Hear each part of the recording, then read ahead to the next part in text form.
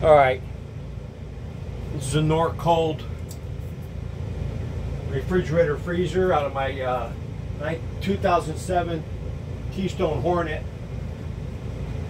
and I've done everything to fix this thing. The board, the thermistor, the burner, the electrical heating element.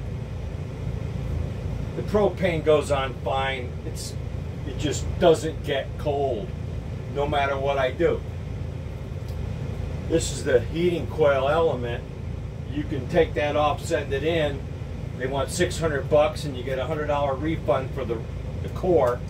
I didn't do that. I just bought a miniature refrigerator from Best Buy and stuck it in the wall behind the camera. You can't see that. It's pointless.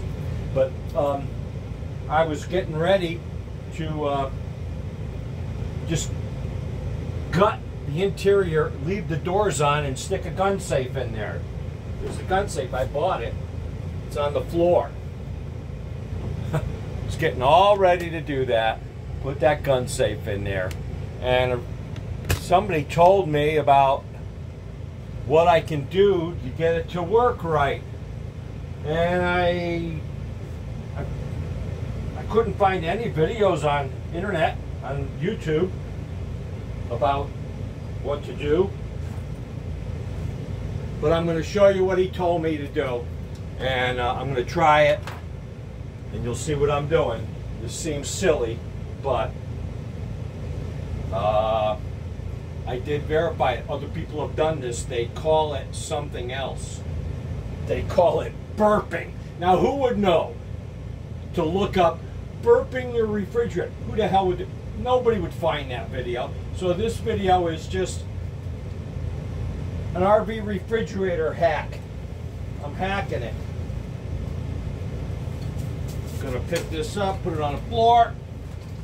Ah! There we go. It's on the floor. And what I'm going to do, check to make sure there's no ammonia leaks. I don't see any leaks in that system because it's made in Switzerland or Sweden, whatever, and it's filled with ammonia, water, and something else, and it's really toxic. So if you see any yellow stains or you smell that, just get it and throw it out. Get it out because it's industrial strength. So yep, but I'm gonna gotta admit, these Southerners do have a funny way of saying things. Burping. No, I call it tipping it upside down. That's all it is. Tip it upside down and get everything from the tank to go back up again, because my trailer's been sitting here for 2-3 years at a time, not moving and not shaking and not going anywhere. And that's not good. So it's upside down. I'm going to leave it like that for 24 hours and put it back in. And I hope it works. I'll make another video tomorrow. And if it works, maybe it'll work for you. If it works for me, maybe it'll work for you. So I can hear the fluid.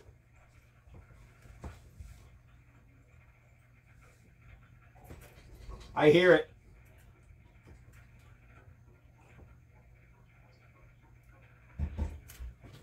I hear it. It was all in this tank. See this tank? There's the cooling unit. This is a holding tank, and it's now going through these coils and up to the top. And it'll let it sit overnight. And then tip it back up, put it all back in, plug it in, see if it works. If it doesn't work, I'm just going to cut all this shit out, use the doors, put the gun safe in there. Call it a day. All right, it's Wild Bill. I'm out. I hope this helps you.